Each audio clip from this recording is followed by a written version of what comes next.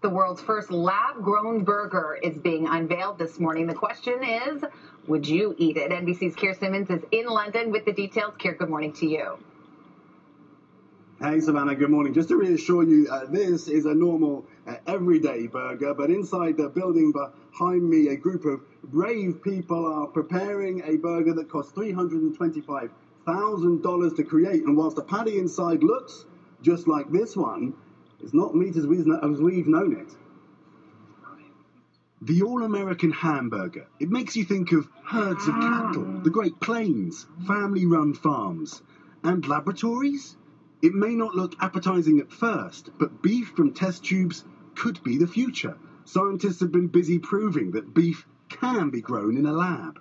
From cattle stem cells, beet juice, saffron, caramel and breadcrumbs are added, and a burger is born. Today, they want to show that people can eat it. Very good. In New York over the weekend, folks weren't convinced. I think it's disgusting. Maybe it could be cheaper. I think it's pretty awesome that they can do that. It's been estimated that every American spends around $270 on beef each year, eating 61 pounds of the meat annually. But all the steaks and hamburgers, increasingly popular around the world too, are costly. Cattle consume a good deal of food that could feed people, and cattle produce a lot of environmental damage. In some countries, ancient forests are cleared for cattle to graze. Dr. Mark Post and his team are working to convince the world that a more environmentally friendly meat is needed and can be made. 20% of all the greenhouse gas emission comes from livestock. So a vegetarian with a Hummer is actually better for the environment than a meat eater with a bicycle. The scientists say mass production could be a decade away, but America's beef farmers may not welcome the idea. Will laboratory meat drive down farmers' income? They already have to sell cheap. And cattle farming adds billions to America's bank account. Right now, this artificial meat is rare. Some call it Frankenburgers, but one day we may all be eating it.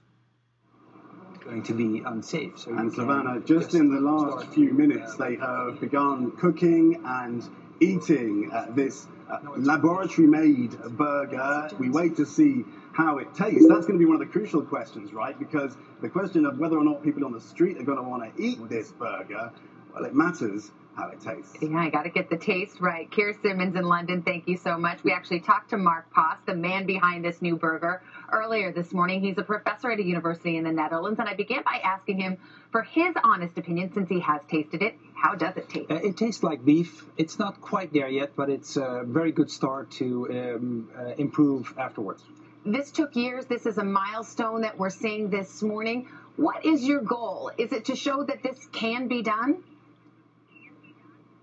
Yeah, that's exactly what the goal is. It can be done. We have now proven that we can grow meat outside of the body of the cow using the same cells and using regular culture principles that we took from the medical field.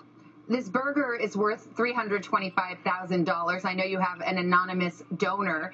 I expect that you would think the price would come down. If you could make it more efficient, eventually you could get it at a competitive price?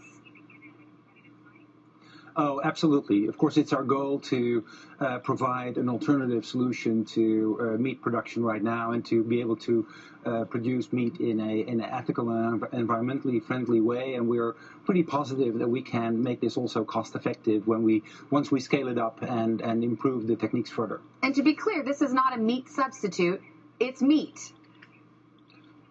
No, it's meat. It's not a meat substitute. You know, we think that people will continue eating meat, and the World Health Organization predicts that that will be the case, and actually global demand is going to increase. But Professor, I have to ask you, for some people there's a certain gross out factor. They'll think it's kind of disgusting to eat something that has been created in a test tube. What do you say to them?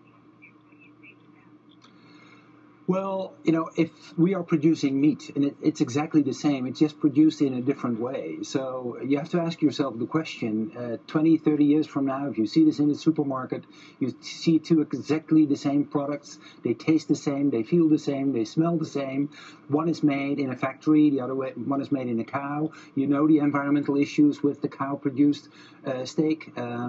there is probably an eco-tax on it, and maybe there's even a label that there is animal welfare issues with it. What are you going to choose then? And I think a lot of people will then choose for the alternative.